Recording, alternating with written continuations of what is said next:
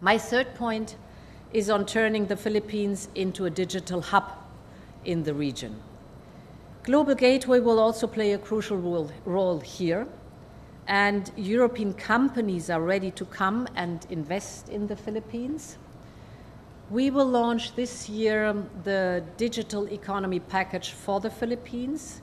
That is, we will work together on fast and reliable connectivity with submarine cables, on cybersecurity training, and on deployment and development of 5G. We are also working on a possible extension on a submarine cable that we plan to build between the European via the Arctic to Japan. And this cable could go all the way down to Southeast Asia. And we believe that it could go via the Philippines. That would give you a strategic position on an infrastructure that could be instrumental both for your prosperity and national security. We will stay in close contact on this. My fourth point is on critical raw materials. We need them for our clean and digital future.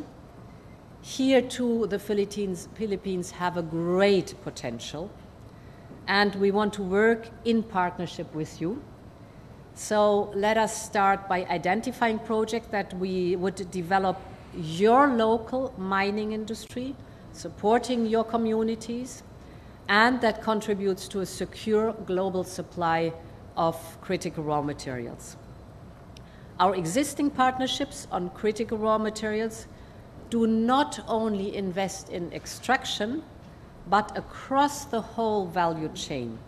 We share technology and knowledge, we train the local workforce, and we empower local communities. And of course, we abide by the highest environmental standards.